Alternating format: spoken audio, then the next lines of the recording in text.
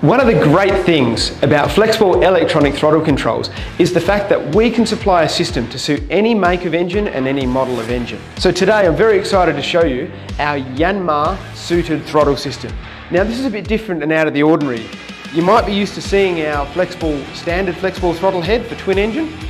When it comes to the Yanmar system, they're very distinctive with their red embossing on the throttle head.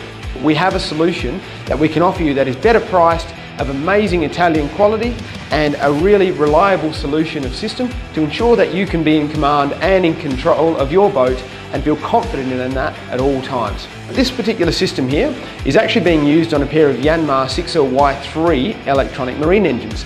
Being slightly older engines, and we had a failure on the Yanmar throttle control system, the option was decided to choose the Flexball as the new replacement system. These 6LY3s do use an NMEA 2000 signal.